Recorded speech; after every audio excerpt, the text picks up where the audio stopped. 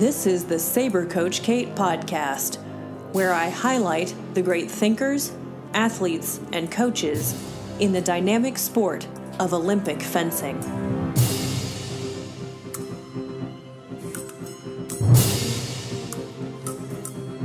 Guard. Boy, on it. Keeth Smart is a saber fencer who achieved a lot of success on the fencing strip. He qualified for 3 Olympics, placing 30th in 2000, 15th in individual and 4th in the team event in 2004, and 6th in individual in 2008. He also won the silver medal in the team event that year after serving as the anchor. In 2002 and 2004, Keith won the US National Sabre Championship. Perhaps greatest of all, in 2003, he became the first American to be named the top-ranked fencer internationally. He was elected to the USA Fencing Hall of Fame in 2014. You can still find Keith involved in our sport. He coaches at the Peter Westbrook Foundation and serves on their board, but he's also involved in the world of business. After an internship at Google, several managerial positions at Verizon and Bank of America, Keith decided to start his own business, Physiclo, in 2014. He and his team created and now produce high-quality compression gear with built-in resistance for a more productive workout. Physiclo has received great reviews from publications such as Men's Health, The Gloss, and Engadget, as well as rave reviews from athletes of many kinds of sport. You can check out the gear on their website, www.physiclo.com, on Instagram, and also on Facebook. Listen now to the interview I did with Keeth Smart, fencer and businessman extraordinaire. Also, a super nice guy.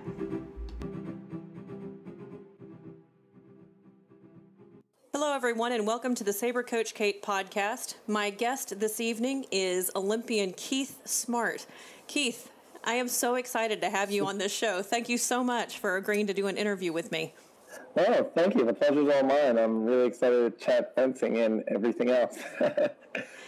Well, how did you even become a fencer? Because I know you did other sports in school. So what's the story with that?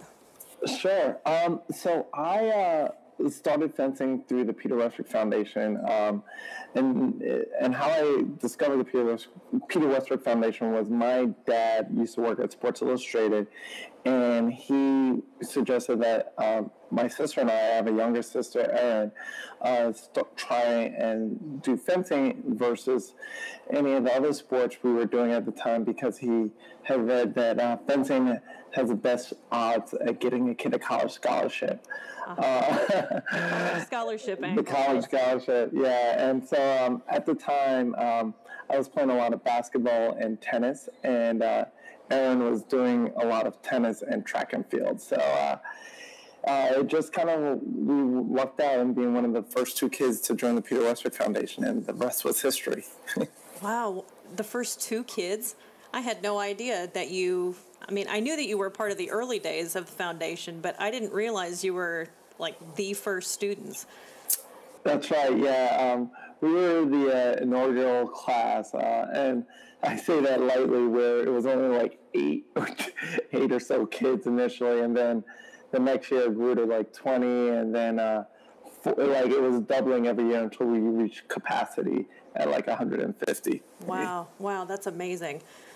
Well, what was it besides the scholarship opportunities that appealed to you about fencing? So there was a few things for me personally. I was a big fan of like Star Wars and the whole lightsaber thing. So that really was interesting. That's kind of like what my parents sold me on initially. The other thing that I liked a lot was the fact that fencing, your success was dictated by how much hard work you put into it. It wasn't like one of those sports like basketball or baseball where you had like other teammates who might or might not practice as hard. And then I also like the challenge, like just the mental challenge of like every practice there was something new to learn, there was something new to like analyze, and constantly like thinking about, oh man, how do I do this better, or how do I beat this person? just ended up being like this ultimate Rubik's Cube for me. That's a really interesting way of putting it. I've never heard anyone describe fencing that way before. I'm one for analogy, so be careful. Well, you always hear about people calling it physical chess, but the Rubik's Cube, that's an interesting metaphor. Yeah, it's one of those things where, like, I don't think anybody ever truly solves that Rubik's Cube. Like, regardless of how good of a fencer you can become, there's always something you can improve upon. So it's just like, wow, like, yeah, you can end up like falling, like just constantly like improving, but always tweaking something else. So it's Yeah, I just attended Coaches College last week, and that's how I felt when I was there, because you know that you've learned things, but then this whole world just is opened up to you, and there's just so much more that there is to learn. Exactly, yeah, and you never stop learning. Even now I constantly watch top fencers, and although I'm not competing, I'm still like taking a lot of the moves that they do when I apply it to practice, because I'm like, oh, that seems cool. Let me try that next time. Well, obviously you're a saber fencer, and people say that the weapon chooses the fencer. So what was it about saber that appealed to you? Well, that's very generous in my situation. It was more my sister beating me in foil forced me into saber.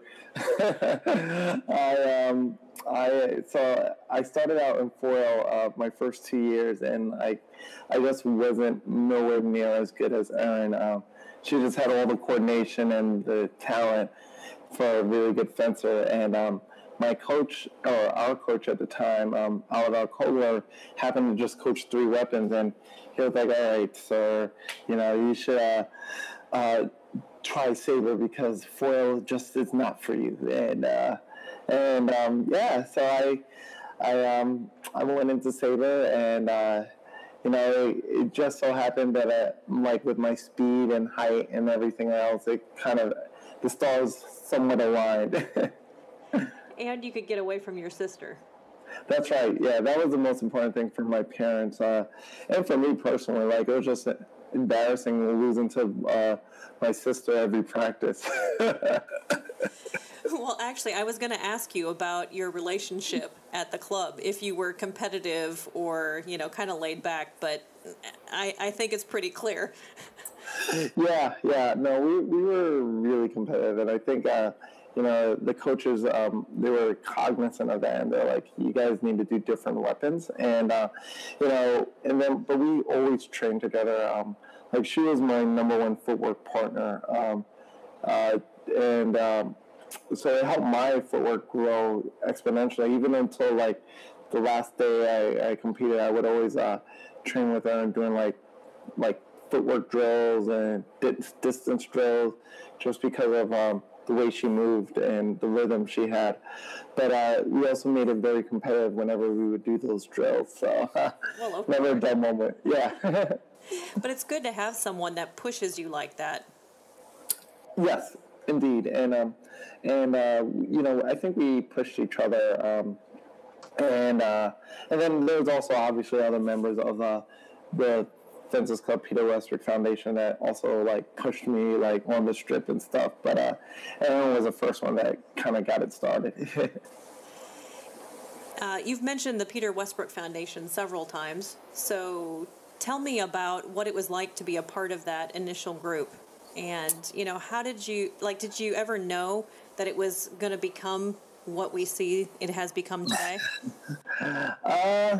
So those early years, it started in 1991, and the early years were pretty bleak and dire, quite frankly. We were using all hand-me-down equipment, and we were, the club that we trained at, the Fences Club, it was relatively small. It only had 3 strips, and so if you think about it, 3 strips for 3 weapons, there wasn't a lot of space. So for like the first few years, we would fence on like half strips, and wow, and we did a lot of like target practice because there just wasn't any space. So no one really envisioned it would be as big as it is now. I think like during I remember this distinctly. The first few years, probably like 4 years, we mostly did drills because there just wasn't enough space to do actual bouting. But we made the drills really fun and entertaining, like hitting target, doing footwork, stuff like that. I guess we didn't realize it could be big until like the late 90s when we started placing members on the junior team. Yeah. Well, and now I talked with Kamali in a previous interview, and she said that like 200 kids show up for practice on Saturdays. What is it like for you to enter that room and have all that energy in one place like that? Yeah, it's exciting. Like we have like anywhere between 150 to 200 kids every Saturday, from 8 to 18 years old. And what's exciting, they're coming from all over the city. Some as far away as Pennsylvania. So, like seeing all these kids that just really want to use fencing as a tool to better their lives. I love it because, I started out as a student like them, and then graduating to be a mentor to now being one of the volunteer coaches, and like just seeing like how hungry the kids are to learn about fencing and to grow is it's been very rewarding and fulfilling. And like all the kids they end up becoming a part of this not a fraternity but like this extended family. So we'll have people that were members 5 years ago, 10 years ago, and they'll come back, and it's like just this warm reunion. How long of a break did you take between when you retired and then when you started coaching there? Oh, I didn't take a break at all, actually. Okay. I actually went into coaching at the foundation, while I was competing, probably like between my first and second Olympics. I really started getting involved, and like my specialty here is I do like all the warm-up classes, so like doing like the actual calisthenics and footwork and stuff like that. So, and then I'll lead the advanced saber class. I started doing that basically when I was like around like 2003, and I wanted to like kind of like take a lot of the best practices that I saw in Europe, the kids' classes that I was witnessing in Europe, and bring them to the foundation. And a lot of the other guys did the same thing. So the way the foundation is structured now and run now is very different from when I began. Yeah, I'm sure. Many lessons learned, literally, over the years. Exactly. Well, tell me more about your fencing career and what you consider to be your greatest fencing accomplishment. I guess the easy answer for greatest fencing accomplishment would be winning the Olympic medal in Beijing. Yeah, that might be kind of a big deal. Yeah. Yeah, but I guess that definitely is one of like the highlights of my career. By far, it's like the biggest highlight of my career. It's what most people know me for, and I'm very proud of it because it was a long and arduous path. In addition, I would say like some of the key highlights that I'm most proud of are being the first American to be ranked #1 in the world, and then prior to that, I guess I would say like when I first won NCAA's as a freshman. Now you see it all the time, more or less, but when I did it like back in 1997, it was unheard of.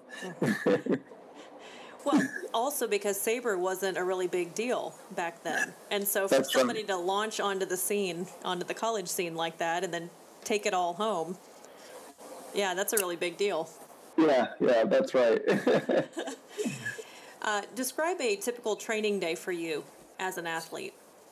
Yeah, so it really like typically how I would train was at practice. I bout 3 to 4 times a week, and how it would start is I start off the practice with doing 30 minutes of footwork, and then followed by a 30-minute private lesson, and I might or do like 30 minutes of drills, but I typically prefer to do free fencing. When I was younger, I would do the drills, the group drill classes. But once I started essentially staying on the World Cup tour, I would do more free fencing. And in that, I would spend about 30 minutes without taking a break of just doing straight free fencing and applying the lessons that I learned from my private lesson. So if we were working on a defensive action, I'll just work on that with the guys and girls in free fencing. And then I usually would fence like about 4 or 5 touch bouts, and then the rest would be 15 touches, 4 or 5 touches. So every practice, I would like to replicate a tournament. So like doing like 4 to 5 touches, and then like, at least 5 to 6, 15 touches, if not more, depending on how I felt. And all of that I could accomplish within 3 hours. Mm-hmm. Well, and how did you structure those practice pool bouts? I mean, did you seek out particular opponents, or was it just pretty much whoever was around? Yeah, that's a great question, Kate. So for me personally, I always believed in fencing whoever was around.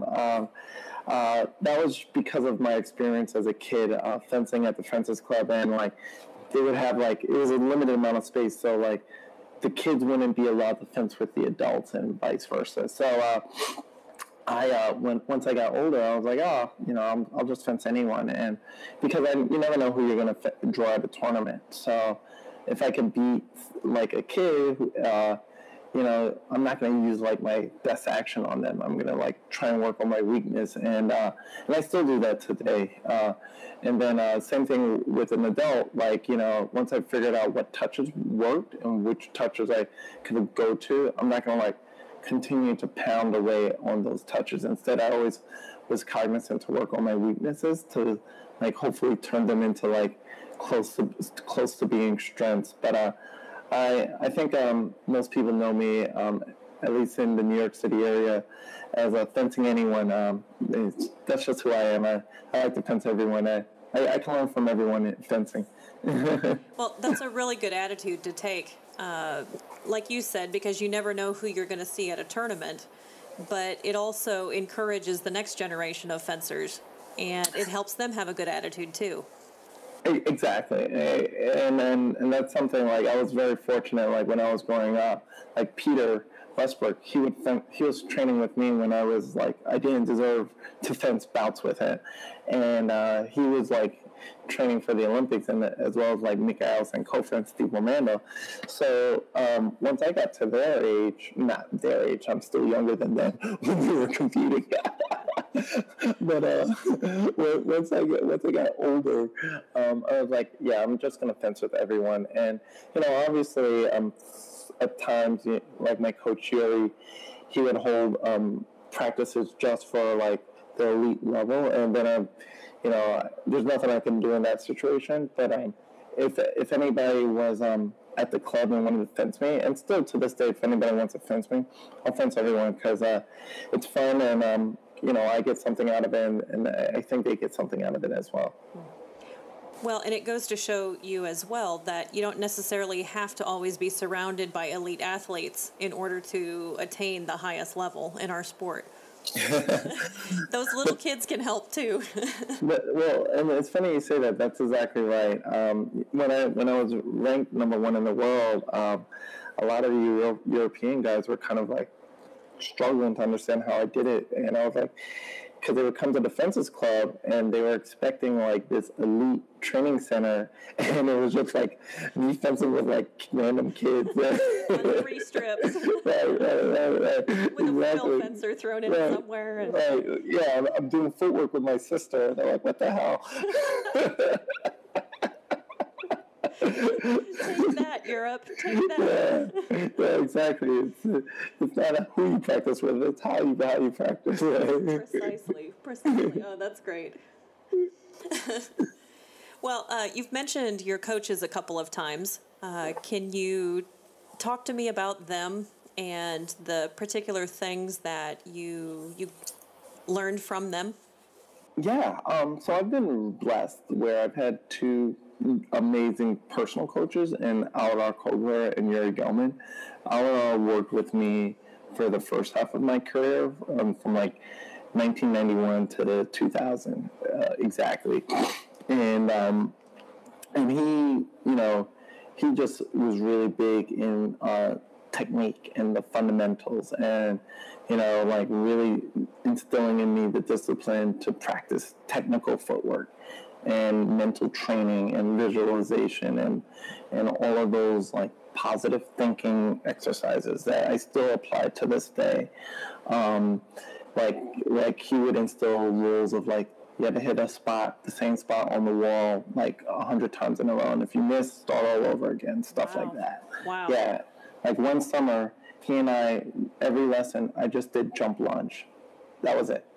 Hitting his head the whole summer, just jump lunge, no other action. So like it was just like until it was perfect, he didn't want to move on. Wow. Which was good for me, And then Yuri, and Alvaro was the one that switched me from floor to saber, so I owe a lot of credit to him for doing that. But when I switched to Yuri, he was just a godsend for me, because he also believed in technique, but he really emphasized tactics, something that I hadn't used. Like if you watch me fence in the 2000 Olympics and stuff like that, I was just using like athletic ability and technique. But what really made the leap for me was the tactical applications. Learning that whole circle of fencing of like, when somebody makes a parry, then you do fin attack. When they do fin attack, you do counter attack. When you do counter attack, you do, straight cut and all this stuff. So it was like really just like I was a sponge for all this knowledge, and he and I spent lots and lots of times just talking about how to beat different schools of fencing, beat different types of fencers, how to like approach every bout differently, like what people like to do, and then like making it, like I said earlier, like the practice is really challenging. So if I was gonna fence like, a kid that just started fencing, it doesn't make sense for me to flunge, like try and like work on point in line or something like that. So, or like for me, like my biggest weakness is doing parry repos, like having me to like work on parry repos, like, because technically I could probably make anybody in the world fall short, but I hate like taking the blade. So he would always have me work on those actions, which was great because he was just really always thinking about, okay, Keith, how do we get to number one in the world? How do we get to number one in the world? That's all he would think about. And then some random kid that was supposed to just attack you so that you could parry would actually get touches on you and feel like amazing. Exactly. The Dows of the world. Yes. I'm really curious. Who was it that taught you to flunge? Because, I mean, that's your move, that's your thing. Well, I can't take full credit. I stole it from Ivan Lee, my buddy and teammate and brother, quite frankly. We grew up together. We grew up in the same neighborhood and went to the same high school and same college. And I was watching him fence, and he was like destroying people with it. And I was like, you got to teach me how to do this move.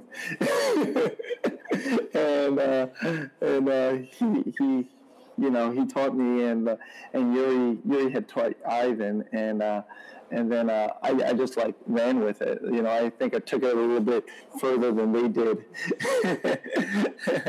But it was definitely Ivan who started it, and then I just kind of built on that foundation, and it was great because with my because I had played so much basketball as a kid, being able to dunk and all that stuff since high school, I could really jump pretty far. And so applying the flunge with, before Ivan and I did it, no one used to do it ever. And now you see it all over. So it's like, it's pretty cool. Like, it's a move now that everybody's kind of adopted, and it started in the Fencers Club. Yeah, and it's even moved on to the women's game, too. There's not always a lot of similarity between the two genders' games, but I do see the women doing that more often, too. Oh, yeah. No, like, quite like Dagmar flunges all the time. She's, yeah. No, and Iti occasionally will flunge, too, yeah. I watch a lot of women's saber fencing as well. I'm a fan of the whole sport. Well, I remember watching you flunge off the line one time and hit somebody, and I was just like, how do people do this, Now I understand. That's all that basketball training. There you go. Well, if that's all I got to do, okay. That's a secret. I play a lot of basketball, and then flunging becomes relatively easy. All right. What were you like as a fencer when you were competing? I think, people would know me as a competitor. Like, I competed really hard. I had to learn to mature. Like, initially I took every loss personal, and I was like, oh my God, it's the end of the world. But what I was known for, especially in Europe, as somebody in really good shape and like somebody that competed really hard. So what that meant specifically was I could move up and down the strip, like 5 times, whatever, and I'm not going to get tired. And I actually preferred that because I knew like a lot of guys just weren't in the same physical shape. And, because I'm not as strong physically, like I don't parry a lot or stuff like that. So like it was mostly, I was known for footwork, like just moving up and down, and then hitting somebody with a flunge. Because I really never liked to parry. I accepted my fate years ago. So I was like, all right, we're going to move, and you're going to move a lot, and you're going to get really tired. The other thing was I was known for somebody that wasn't afraid to go back.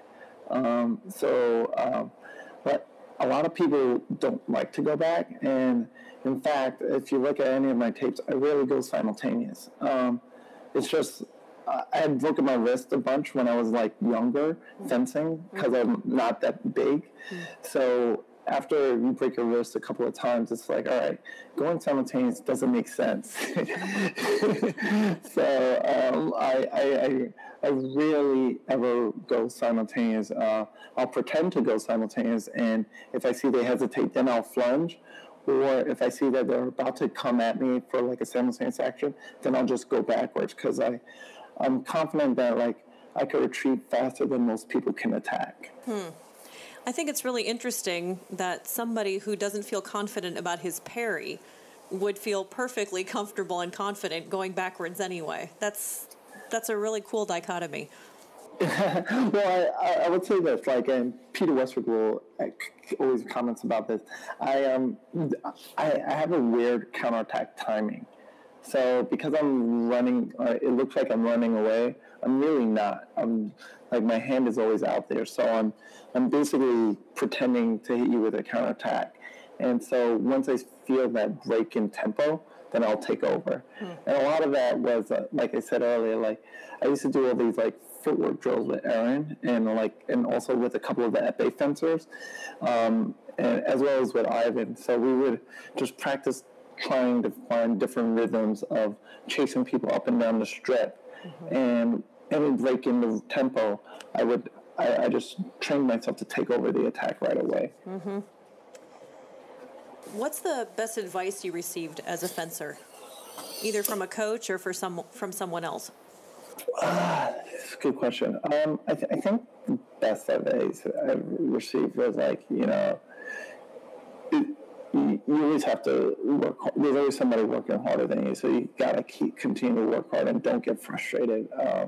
This is it's a marathon, not a sprint, essentially. So like a lot of the times, you might have a goal to whatever do well at a tournament, make a team or something like that, and it doesn't work out at that very moment. But that should be a building block for the next season or the next event versus like looking at it as the world is over. You know, I found that to be really, really beneficial for me. Is like just like, and then the other thing is, I would say this. It's from a good friend, my teammate in foil, Cliff Bayer, Olympic foil fencer, and he was like, you know, Keith, everybody in the world can be beat. Don't act like someone's more special than you. And it really resonated with me because, you know, in the late 90s, when I first started going to Europe, a lot of Americans had this defeatist attitude of like, oh my God, we're not going to beat the Euros and blah, blah, blah. And Cliffy was like, hey man, everybody can be beat. And on any given day, you can beat the best person in the world and they can beat you. So you just got to go out there and fight for every touch. And that was something that I really took to heart. Well, and it took you to number one in the world, like you mentioned before. So you said that in 2003, you became the first American to be named number one in the world internationally. So tell me what you felt that moment that you found out. Well, when I found out, I'll never forget where I found out. I was in Athens, Greece, and Tim Morehouse. We were waiting for a flight, a layover, like spending the night, and he knocked on my hotel room door, and he was like, Keith, it's official, you're number one. And I was like, whoa. and you know, I had been like top 3 for most of the season or whatever. And he was like, man, you did it, blah, blah, blah. And for me, it was more of like a validation in like my teammates and my coaches and stuff, because I didn't get there on my own. Even though it's like these guys, like we had been like pushing each other for years, and so for me it felt like, look, if I can do it, and like, you know, I'm nowhere near the most talented guy in our group of guys practicing, then all of you guys could do it. You know, like, and that's kind of how I looked at it, and I still look at it like that. Like, you know, I'm relatively still pretty skinny and stuff like that. So if I could achieve such a ranking, like anybody else can do it if they put their mind to it. It shows that everything's achievable. Because I never made like a cadet team, and I only made one junior team, and you know, I used to lose for years to Aaron. So it shows anything can happen. Yes. Okay, now you were a part of 2 Olympic teams? 3. 3, okay. And in 2004, there was Podznikov, and it was the team match. And he beat you that time. And so the American team, I think, came in 4th that year because of Podznikov.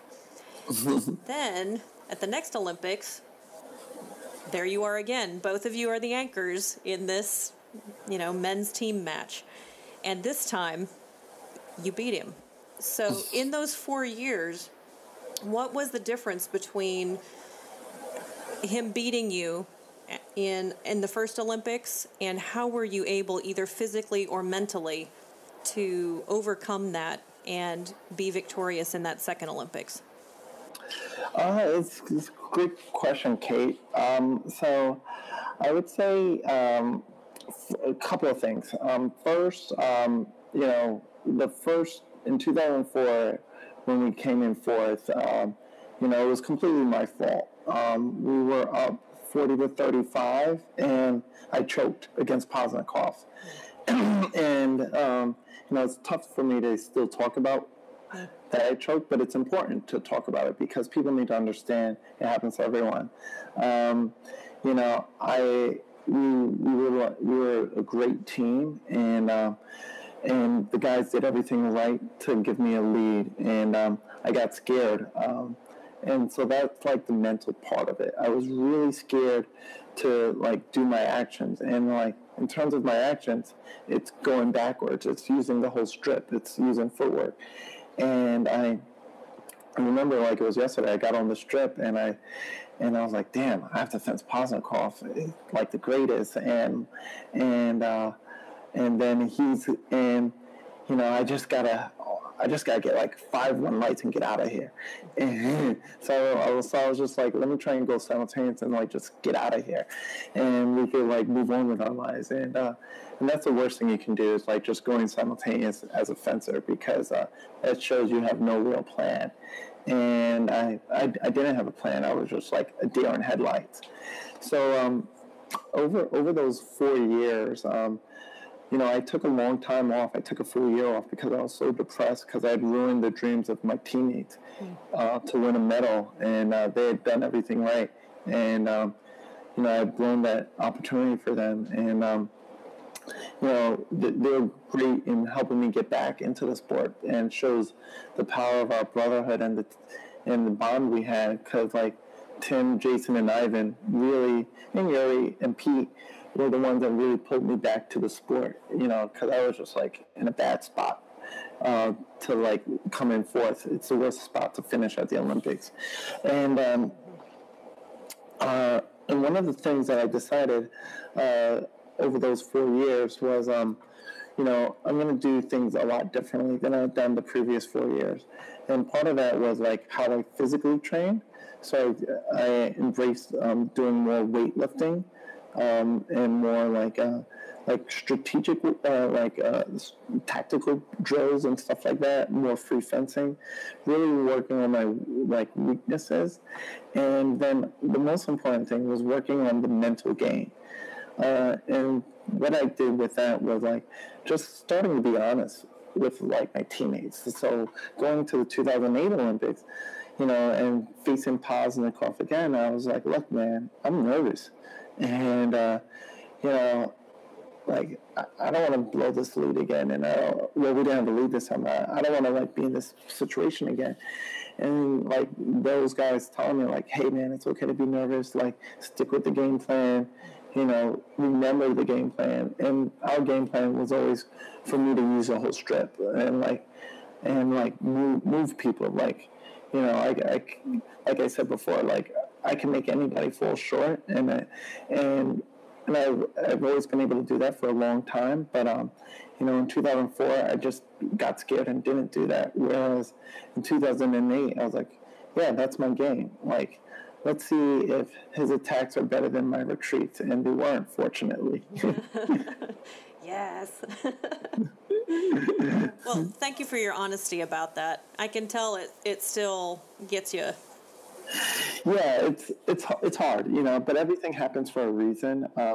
It's definitely my biggest disappointment in the sport, because we had like 2 separate occasions to win a medal, and we didn't, and we lost each by 1 point. Mm-hmm. So I think at the time somebody told me it was the first time in Olympic fencing history that people lost 2 medals by 1 point. Oh. And I was like, that's wow. not how you want to make history.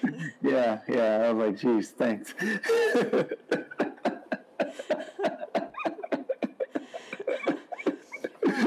On that note, I'd like to move away from fencing for a little bit, and you've got this whole other side of your life that I'd like people to hear about as well. You worked as a financial analyst for Verizon while you were training for your second Olympics. How did you accomplish that and meet the demands of both? It's a good question. I get that a lot actually from Olympians, and because all of my other teammates, they were essentially professional, with the exception of like Tim Morehouse. He had a job at the time, but what I did was I was really good with time management, and I learned those time management skills in high school, because I went to a really demanding high school, Brooklyn Tech, and when I was in high school, I used to also have to take the subway, over 1 hour each way to practice. So I learned those skills of like taking this riding the subway for 2 hours every day, and then staying at practice for 4 hours, and then coming home and doing homework all night, that I really had to organize my time. So when I started working at Verizon, I didn't want to do the professional route because I knew just how I was mentally. It wouldn't work best for me personally. So I enjoyed working because it gave me a lot of balance, and I knew I wanted to do some other things in my life down the road. So essentially, what I did, to answer your question succinctly, was I would get to work around like 7 a.m., 7:30 every day, work to about 5:30, and go to practice from 6 to 10 every night. And then I use and then I would do a double practice on Saturdays. Wow. So on Saturdays I would do like the Peter Westbrook Foundation, and also like take a lesson before the Peter Westbrook Foundation and do footwork. So basically, from like 7:30 to 9, I would do that. Do the foundation from 9 to 12, take a lunch break, and then do another practice from 12:30 to 3. And yeah, and then Sundays would either be my day off, or we would have a competition. So we would do competitions every other weekend. And so I just basically went back to my high school schedule of training. And I actually found it to be really beneficial for me, like just having that rigor and structure, because it allowed me to like balance like the pressure of training with the pressure of work. So I could keep both in perspective. Wow.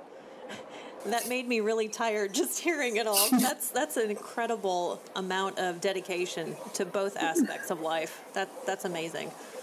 Oh, it was fun. Well, and now you're your own boss. You've created your own company, Physiclo.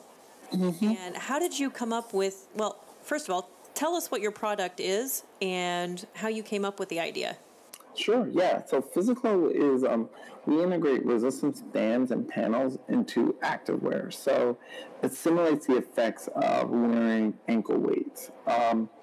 And right now we offer lower body resistance products. So you could wear either shorts, 3/4 tights, or full length tights. And they simulate wearing like 10-pound ankle weights.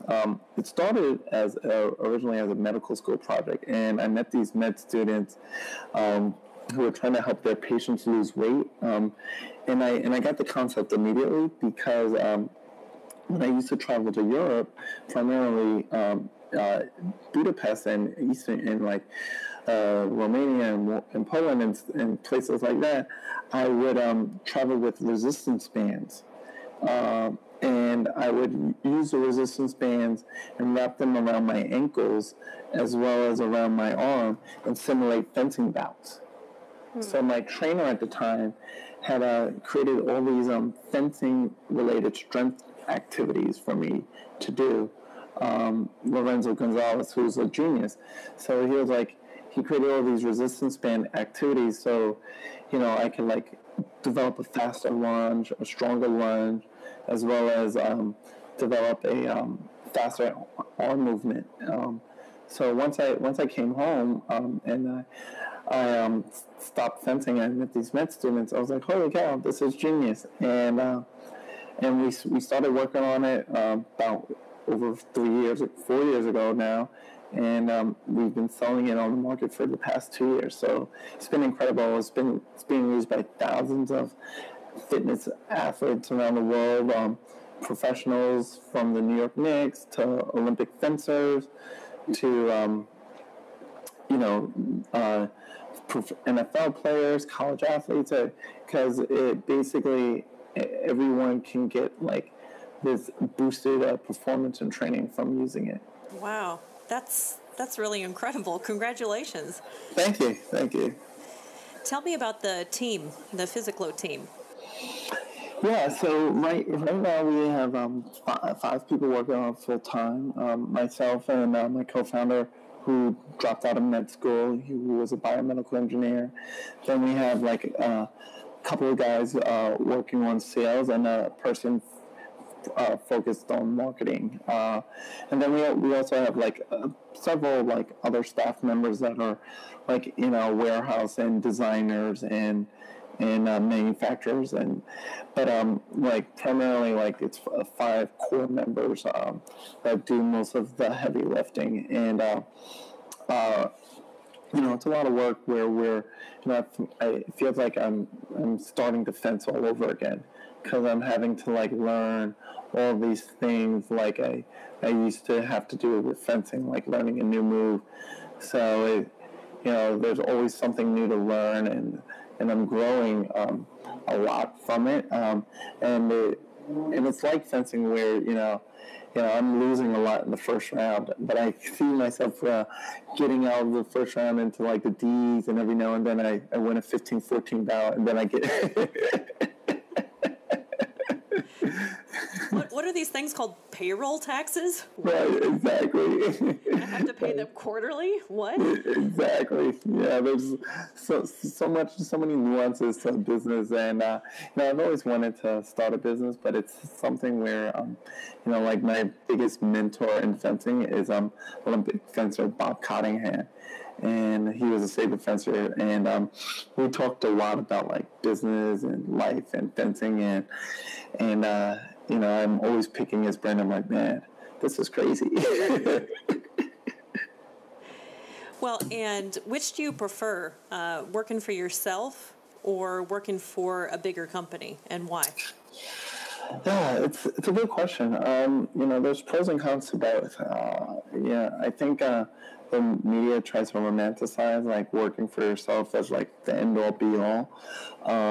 It's kind of like being a professional athlete is like the end all be all, and there's pros and cons to that as well. So I grapple with that every day. I like the fact that I can say like I've created something that I have a lot of like say in the direction of it, but then there's also a lot of like stress involved in it, and it's like I said, it's like very similar like when I was like training for the Olympics. Every year you start at 0 on the point standings, and like there's always this stress to maintain your ranking and this and that. And like, gosh, if I, like every now and then I would have an injury, and you're just kind of like stressed out because like you're losing points, and there's nothing you can do about it. And it's kind of the same thing with the business. Like, I'm like, something can break, and you're like, gosh, like I'm just losing potential customers and things like that. So, yeah, there's a lot of pros and cons. Yeah. And, okay, I'm not going to reveal your age, but do you have any plans on fencing at the veteran level? No, I do not. I know some of my teammates do, but I like to say it very simply. I came into the sport with my sister, and we retired at the same time. So unless like they create some like really cool mixed veterans tournament that her and I could do together, there's no way I would compete at the veterans level. It's nice that we stopped at the same time, and we have identical careers, so I think that's pretty cool. Well, you could probably find a mixed event somewhere out on the East Coast, just to get competitive with each other again. Yeah, she would beat me. Well, you just both have to agree to fence both weapons. There we go. And then Epe will be the grand decider. She's pretty good at Epe. She like, a little known fun fact is Erin won JOs in Epe, and she entered it on a whim. Oh my gosh, I had no idea. Yeah, like she's good. Okay, then maybe not. Maybe if it's like single sticks, like bring it back to 1904 Olympics, like I could beat her. Oh, there you go. Yeah, I could beat her in something like that. All right. Well, we're drawing to the end of our time together, but I'd like to finish up this interview with a mixture of famous questions from James Lipton, who does Inside the Actors Studio, and Marcel Proust, who came up with the original list. So here we go. What is your favorite word? Cool. What is your least favorite word?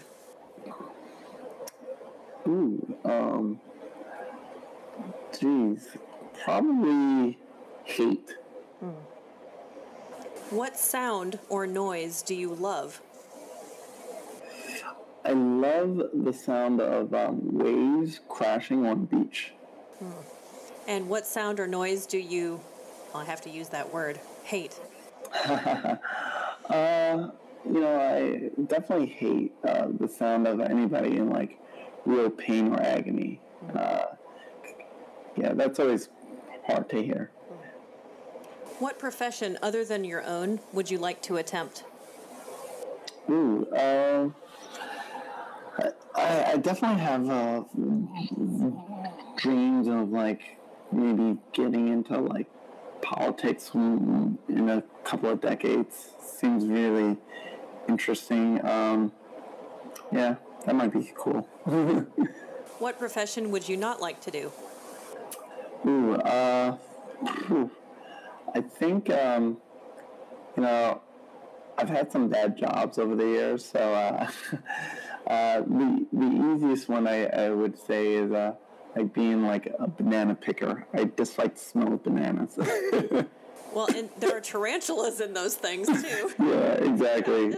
No way. Yeah. And my family's from Jamaica, so I've seen, like, banana pickers, and I'm like, that doesn't look fun. Yeah. Hot, humid, spiders. No. Exactly. Where would you like to live? I love New York, and probably a second residence in LA. What do you value most in your friends? Honesty. Who is your hero? My parents. What is your motto? To never stop believing and be happy. Could you share the website of your company so that people can go visit it if they're interested in learning more about you or the tights that you've created? Sure, yeah. The website is Physiclo, and it's physiclo.com, or you can follow us on social media at Get Physiclo, GETPHYSICLO. All right. Thank you so much again, Keith, for agreeing to tolerate my questions and give me honest answers. The pleasure was all mine. It was a true joy and a lot of fun. Well, I hope to see you around sometime, and I wish you all the best with your company and the amazing product that you've come up with. Well, thank you very much, and I love talking fences. Happy to chat anytime, whether online or off. All right. Have a good night. Thank you. Same to you. Cheers. Bye. Visit www.physiclo.com to see product reviews as well as all of the products that Keith's company sells. Thank you once again to Tony Escueda, who does the editing for this podcast, and to my husband, David Sierra, who provided the logo, and also lots of support for this crazy project of mine. Thank you to all my listeners out there who have been so faithful in supporting me and to regularly listening to these interviews. And thank you to my sponsor, Cutting Edge Fencing, that allowed me to purchase the patches, pins, and stickers for the Saber Coach Kate podcast swag.